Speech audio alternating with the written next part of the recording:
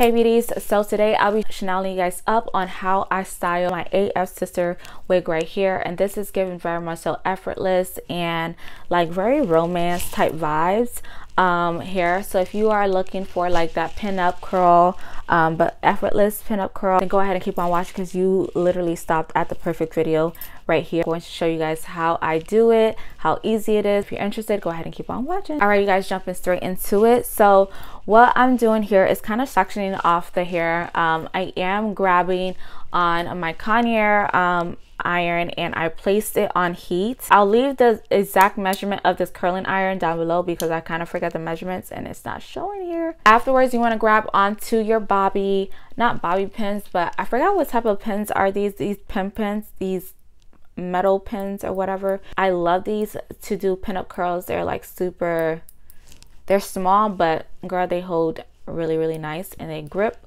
on there really tight. So I love these, or you can use bobby pins, whichever ones that you prefer. At the bottom I did use these, and these are kind of like these I want to say these kind of like grip hairy type of roll-ons that kind of like hold on to the hair. It kind of sticks on there. You know, you need a clip with them, but you don't need as much as support as the old version ones. And yeah, you just want to go ahead and type of curl the hair with the curling iron back. I like to go away from the face. I take the first two pieces from the front and I like to go away from the face, hold it on for like, I want to say 10 to 5 seconds, release, and just kind of hold onto that curl and reform it and pin that curl down. Now I will be doing this repeatedly throughout the whole section of my hair, and that's pretty much it, you guys. But other than that, like, I absolutely adore. Anything else, you guys, that I missed, obviously you guys will see me go ahead and style it on here. But this one is by Afsister, if I have not mentioned already, and she is such a gem, you guys. You guys will see me play with her and she's just gorgeous, as you guys could tell. This one is their body wave in 16 inches and 180 density. Absolutely love and adore, and you definitely could wear this wig glueless if you want to, so I highly would recommend.